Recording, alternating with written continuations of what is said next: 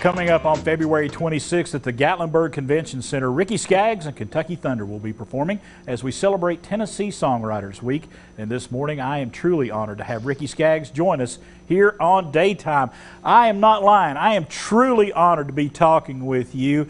Multiple Grammy Award winner, Bluegrass Hall of Fame. I mean, just so many awards have come your way, and you've earned every one of them.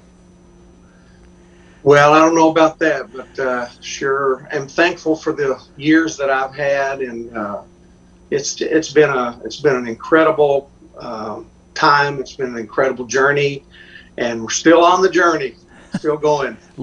Sometimes the journey is the destination, and let's talk about the destination we got coming up is Gatlinburg, Tennessee, wrapping up Tennessee Songwriters Week. It's going to be a great show there at the Convention Center. Well, I'm sure looking forward to that. There's so many great, songwriters that's coming up these days. They're, we just need to give them something else to write about. But we're excited about being up there and being with the songwriters, and it's going to be a great time. My band, Kentucky Thunder, is they are off the scale great. Maybe the best band I've ever had. They're just incredible players and singers, and so we're really going to have a great time. When you think back on your career and you think about all of the folks that have touched your career as you go through, the performers that you've worked with, the bands that you've worked with, do you feel like Kentucky Thunder may be the best group of musicians you've ever had with you? I think they are. I mean, I really do. I mean, with in the country band days, we always had people, walking in and out of the band, and staying a while and then moving on to something else. But this bluegrass band, these guys have stayed with me a long time, and been, they've been here. They love the music. They love to play, and and we just let them go. We just let them play, and so we, we're before we get up to see you guys this coming Sunday. The 20th, we're doing a benefit for the Mayfield, Kentucky tornado relief efforts that's going on up there. Yes. And so my band, Kentucky Thunder, is going to be the backing band for Stephen Curtis Chapman, Larry Stewart from Restless Heart, and Jason Crabb. So it just goes to show the depth of this band and how they can play with everybody.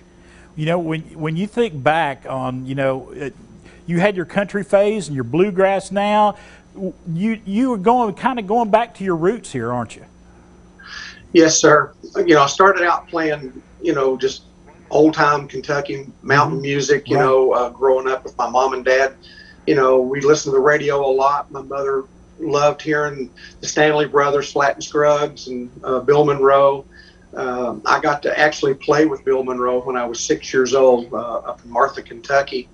My dad had bought me a mandolin when I was 5, and so I hadn't been playing too long, but Mr. Monroe let me up on stage and got to play his big old mandolin. It was about the size of a guitar for me with my little 6-year-old bony frame, and but that just set my face like flint for what I wanted to do in my life. It was the first time I'd ever really played in a band and felt a bass player, guitar player, fiddle player, banjo player, all around me. It was an amazing thing. And then the next year I got to play on Lester Flatt and Earl Scruggs show, and you can find that on YouTube if you type it in, and there I am, with my little Vacation Bible School haircut, and so anyway, it's been a great time and great life, and I'm thankful for every award. I'm thankful for the ones I didn't win. I just believe my life is in God's hands, and I trust Him.